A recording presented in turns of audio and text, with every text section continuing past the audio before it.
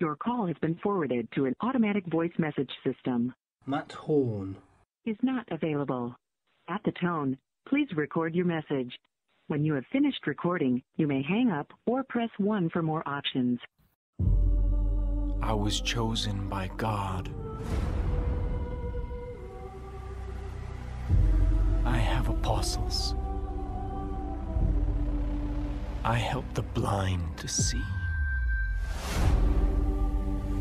I save souls. But unlike the chosen one sent before, God will never let you take me. Hey Matt, it's Wyatt Bowen from Far Cry 5. I was just calling to get our interview going. I guess I missed you. Maybe you're outside, grabbing some groceries or something like that. Anyway, give me a call back when you can.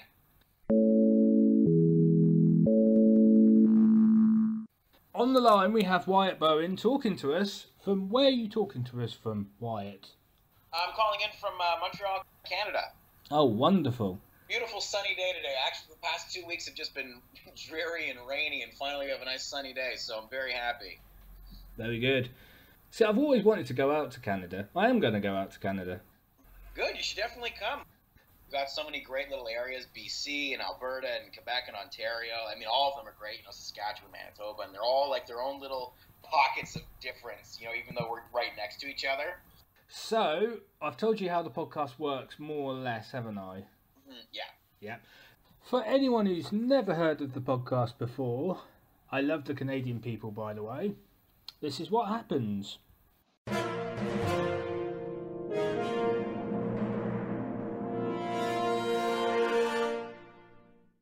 Hello, and welcome to Matt Horn Meets.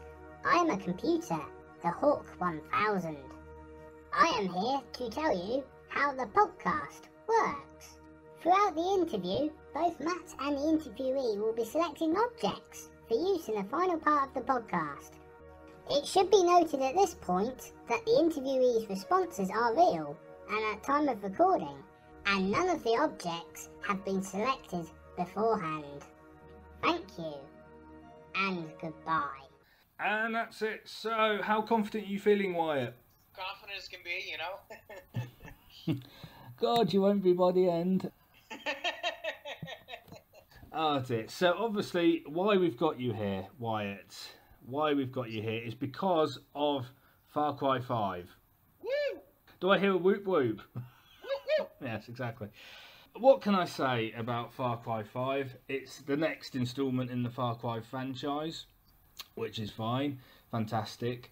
And it's basically, it's all about religion and cults and Greg Brick playing a cult leader. And what else can we say, Wyatt? It's about, it's about cults and religion and blowing people up, throwing shovels at people. It's a real nice little mix of everything that people want these days. Now, obviously, it's set in more or less the present day, isn't it? Exactly, yeah. I have to be really, really careful with this. One of the questions I did have, because obviously you see the trailers and you're thinking, there's got to be some sort of Trump nod somewhere. Is there?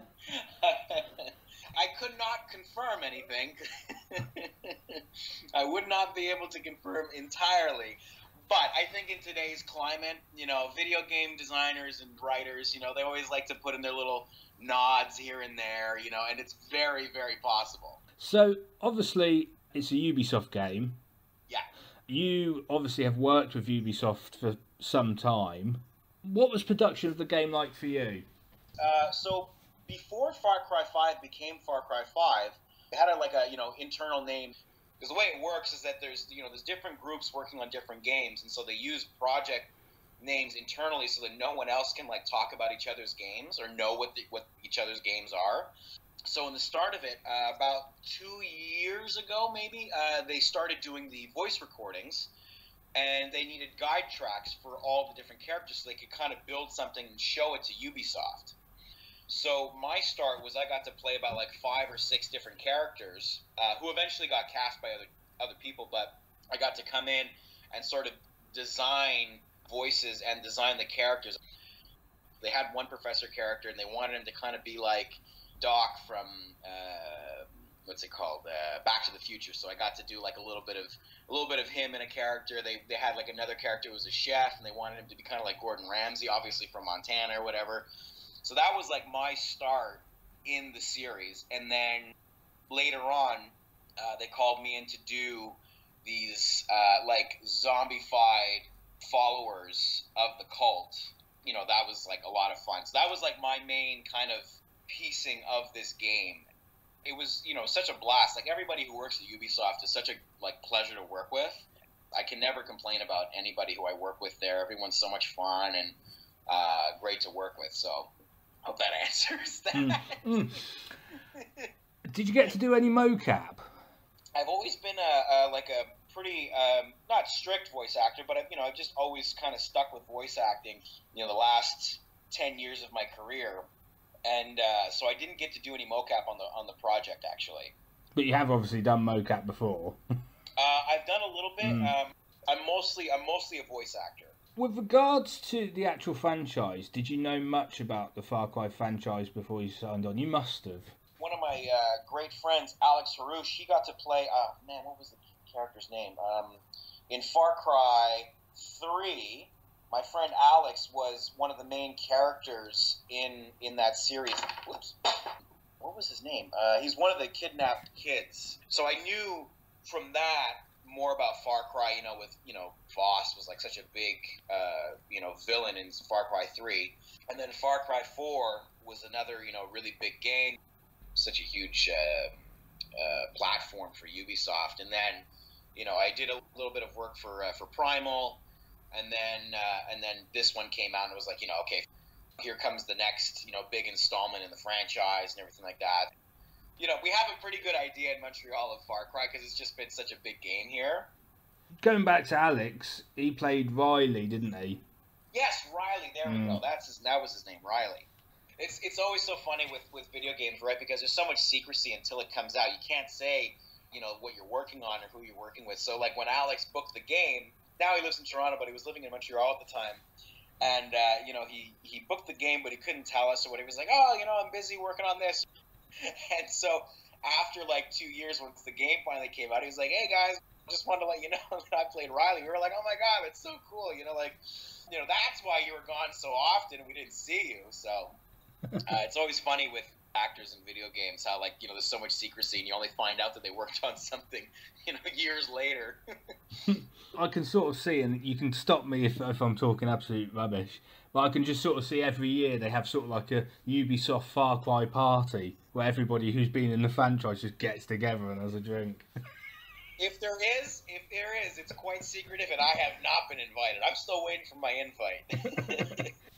At the end of every game, the Ubisoft crew gets together for, like, they'll go and have, like, like a finishing up party, because at Ubisoft, at least in Montreal, there's something like 3,000, 4,000 employees. There might even be more than that. And so what they do in the building is they create sections for each game. So once a game is finished, everybody gets shuffled to another area. So, like, once Far Cry 5 finished, people from Far Cry 5 went to go work on whatever the next game is, the next big one, if there's, whatever's next. So that's what happens. And then before that happens, they have like a little party, everybody gets together. Designers get to talk with script writers and stuff like that. So there's always a little thing there. Did you notice that I had to cough when you said the next project? Next project. Yeah. Far Cry 6. I cannot confirm nor deny. I do have a question about the franchise.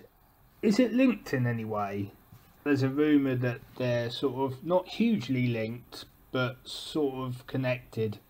As far as I know, from talking to writers and, like, project managers for the game, there is like a thread that, sort of loosely connects all of the games. I mean, Primal was, basically like their nod to having like a full-on, this is like the precursor to what would, eventually become Far Cry. It's not like it's, Star Wars 1, 2, 3, 4. It's just, kind of like, okay, here's what happened in Primal. Here's what happened in 1. Here's what happened in 2. Like I said, like a common, thread throughout. Are there any sort of funny anecdotes you could share about the production of the game? The funniest thing for me is when I got in for the final recording of my little zombie characters in Far Cry. Not zombies, just brainwashed. I tend to play creatures and monsters in certain video games and cartoons and stuff. So when I got called in, Chris Hidalgo, one of the casting directors there, she's so fantastic. She calls me up. She's like, so you're coming in, you're playing some creature things or whatever, and she's like, well, we knew who to call, Wyatt. I was like, it's so flattering, thank you so much, I'm so happy to come in and work. We go upstairs and we find out that they're not actually creatures, that they're just like brainwashed humans. And so we go up and we start recording, and Simon Peacock, one of Montreal's premier directors, he stops me for a second and he goes, hey Wyatt, for these characters, do you mind putting your finger in your mouth for the recording? And I was like, oh, what? What do you mean? He's like, yeah. Well, I know that for these kinds of characters, I directed, on Outlast, we had zombies and stuff, and it really helped with getting that salivating sound by putting a finger in your mouth. And I took a second. I was like, you're messing with me, right, Simon? And he was like, no.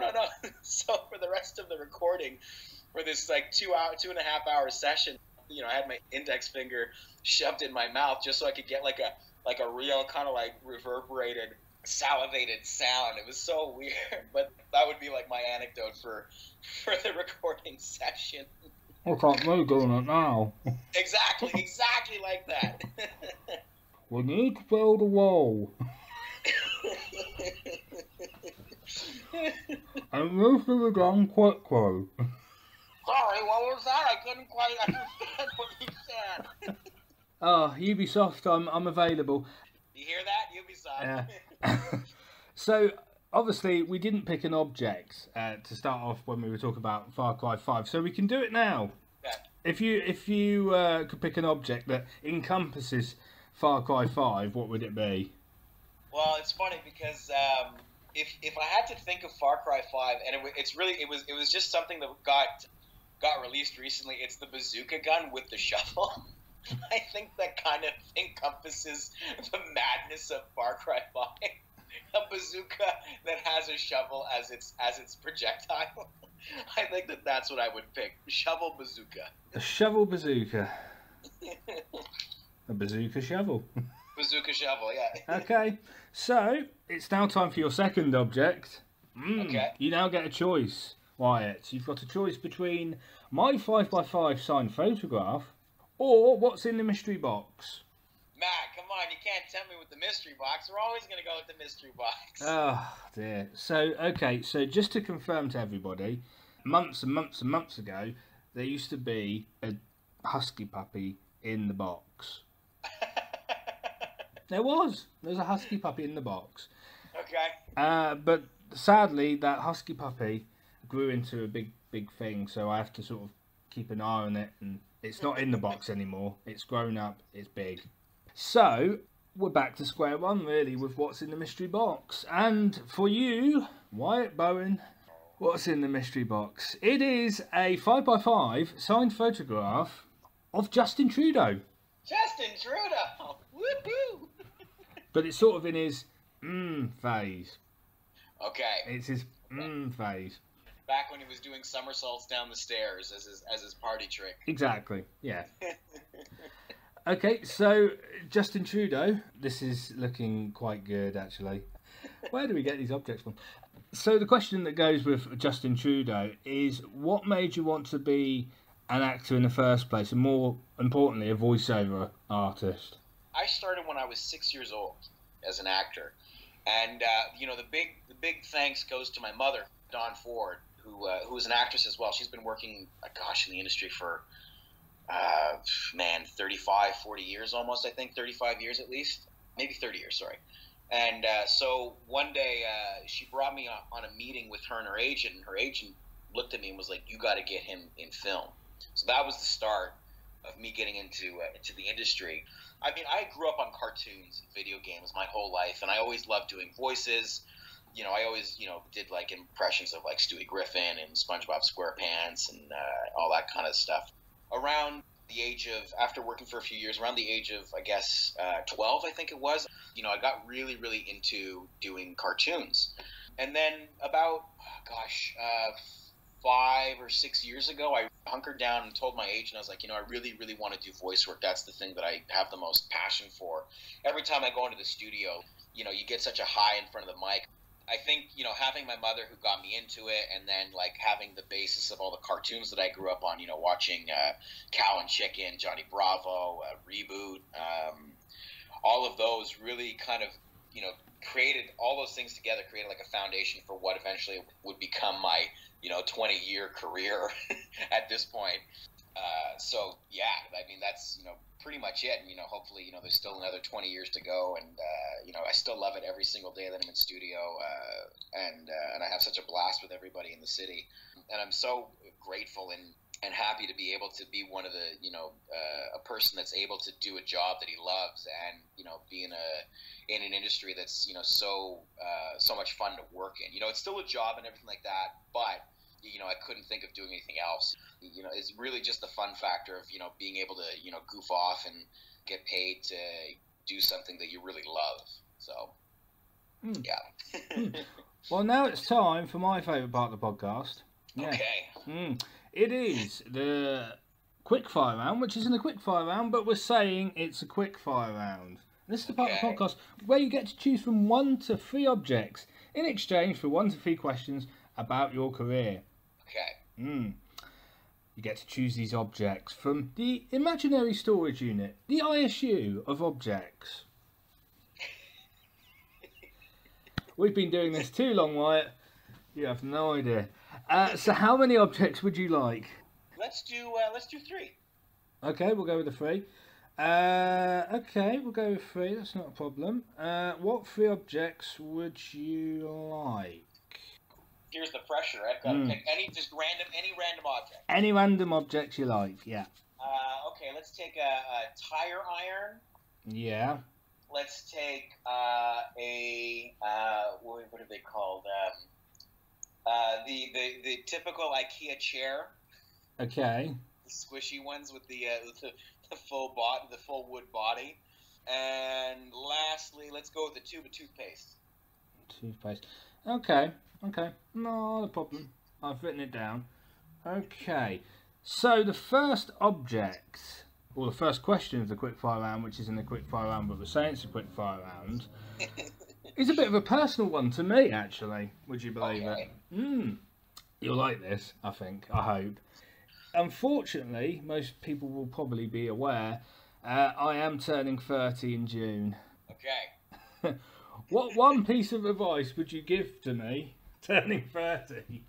Turning 30. I would definitely, check in with your doctor. Make sure everything is, tip-top shape. What else could you do? See your doctor. I think that would, pretty much be like the most important thing. I think once you reach a certain age, even me at 25.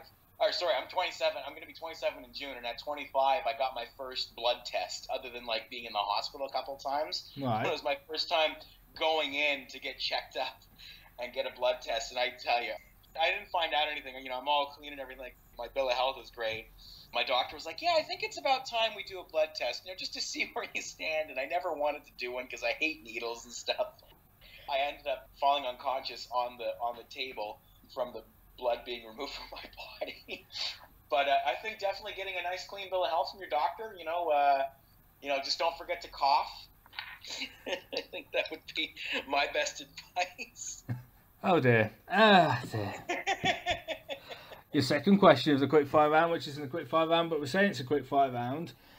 Funnily enough, I saw this on your IMDb. I actually looked on your mum's IMDb as well, cool. whilst you were mentioning it. And obviously, I have to throw in the fact of if you were a 90s kid, like obviously me and you, more or less, everyone will have heard of Arthur. Of course. Obviously, which your mum did voices for. But more importantly with yourself, Mona the Vampire. Mona the Vampire! What would you like to know? How on earth did you get into that project? So Mona the Vampire was, at the time, next to Arthur, I believe Mona was like our second biggest cartoon that was happening at the time at Cinart. So I went in and auditioned. I was directed by this great guy, Andy Green. And I got in, I came in, and I did a couple little voices here and there. The voices are split up over a couple of episodes. I don't remember the numbers specifically. But that was a lot of fun working on that project. I kind of wish that it stuck around a little bit longer than it did.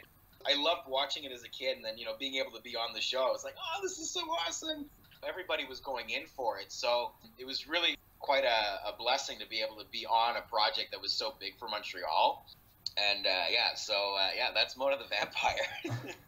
One of the weird things, Wyatt, and I'm happy to divulge this at the age of 30, is obviously I've been going back in my head to memories of my childhood of stuff like Mona the Vampire, Arthur, Reboot, which you've obviously mentioned, Animorphs, Goosebumps.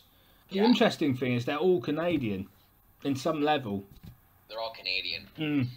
Isn't that weird? It's pretty crazy that, like, back in the 90s we had such a big influx of, like, really, really popular shows. The other one we had was Are You Afraid of the Dark? Oh yeah, yes, of course. We had Beast Wars was huge. What else did we have? We had a bunch of animes too, like Dragon Ball Z was dubbed in English in Vancouver. We have, and I mean we still do. We have a lot of big cartoons. I wouldn't say they're as big as they used to be. We have Total Drama Island is on now. We have Bakugan is dubbed in Toronto in English. We still have like an industry, but I wouldn't say it's as influential as it used to be. I mean, Reboot and Beast Wars, those were like my two biggest like Canadian shows, and I was like, yeah, we have those. Those are ours. Your third and final question of the quickfire round, which isn't a quickfire round, but we're saying it's a quickfire round, is which actors have been your favourites to work with and why, and who would you like to work with in the future? Oh my gosh, that's a tough one. Who are my favorite? Okay, so everybody, I have to say this, everybody that I work with is so fantastic. Everybody who works in Montreal is, a real delight and loves doing what they do. But I think for overall, the most fun that I have, I'm going to say it's two people. The most fun I have is usually working with my buddy Mark Camacho. He's always directing me, but he is such a kind person to work with, and we always have such a blast working together. One of my favorite things with Mark is I'll read a line or whatever, and I'll look over at him, and he'll do a yeah, okay, and I ask him like, oh, what was up? He was like, well, that's not the way I heard it, but no, your reading was valid. One of my favorite things that he always says, no, that was a valid reading. And then as well, we have, I think, the most talented voice actor of all the people I've worked with, out of all the people that I know, Rick Jones. This man can do every voice, every gender, every age, every type of animal, every type of creature you can think of. This man is so incredible and has always been an influence for me when I work. Anytime I've worked with him, he's always been a joy. He's directed me. I've worked alongside him. And he's just so talented and so humble and so much fun to work with. In terms of people that I would love to work with, I would absolutely adore working with Tara Strong. She's worked on so many projects that I grew up on. Fairly Odd Parents, and playing Bubbles in Powerpuff Girls. Who else would I love? I would also love to work with David Kay, who is both Tara Strong and David Kay are both Canadians, but they moved to LA. David Kay worked on Ratchet and Clank, my favorite video game of all time. He played Clank, and I would absolutely love to work with him one day. And hopefully it happens. You never know. But those would be my two most influential and most fun people to work with, and two people that I would love to work with eventually. So we come to the best part of the podcast, which is the improv bit. Okay. So to recall, you're going to have to help me out here, Wyatt. To recall, we've got the bazooka, which fires the shovel. We've got the Justin Trudeau picture. Tire iron. Yeah. Yeah, the Ikea chair and toothpaste. And toothpaste, that's correct. And with those objects, sorry Ubisoft, with those objects, you've now got to pitch to me an idea, God forbid, for the new Far Cry project. Okay. All right. So, Eric, nice to meet you. Basically, we've been working on this new idea for this brand new Far Cry game. It's a little bit more radical, definitely really different. So, it takes place in Ikea. And, you start off in the bathroom section of Ikea. It's very treacherous. And, you're on your way to trying to find a loose tube of toothpaste because your teeth and breath are horrible. So that's your first step into the game. You obviously have your trusty shovel bazooka with you, just in case of, anything popping up. You need to find your tire iron so you can leave Ikea. Obviously, your, flat tire. And then, the final item that the character needs to find is a signed photograph of Justin Trudeau, which is obviously locked away in the manager's office past the self-checkout area in the Ikea. So, if you guys are all for it, we'd love to get started on this project as soon as possible. We think we've got a lot of great ideas here, and we'd love to get started as soon as possible. So, what do you guys think? Okay. Which voice cast would you use? That's a good question. Oh, boy. If I had my ultimate choice of people, voice actor or not, I would definitely love to call in. I think John Hamm would be great to have in there, maybe as like a lead character or a bad guy. I just love him.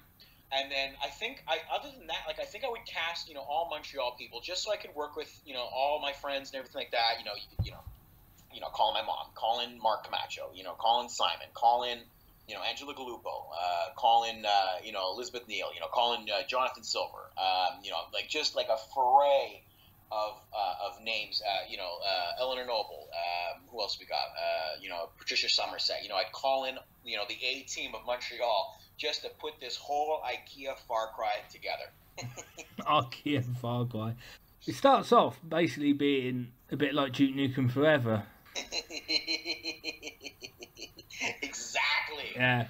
And then it just takes a deep, deep turn into very, very dark territory because, it's Ikea and everybody gets angry at each other. It's a very stressful place. So, the anxiety levels go up very, very quickly. There would be an anxiety meter, I think, in this game, too, just because of it being an Ikea. So. I was thinking more of an idea that Canada tries to invade Sweden. Ooh. Oh, that's a good one. Because then you can have the Ikea resistance.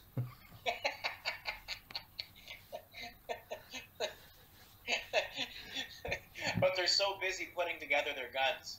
Yes. They don't have as much time as the Canadians do. But then the Canadians are so nice about it. So it's a bit of a stalemate game. Oh dear. Well, Wyatt, it's obviously a pleasure, having you here. You now get a 1 minute plug. Okay. Yeah, to plug obviously Far Cry 5 and anything else you've got coming up. Okay.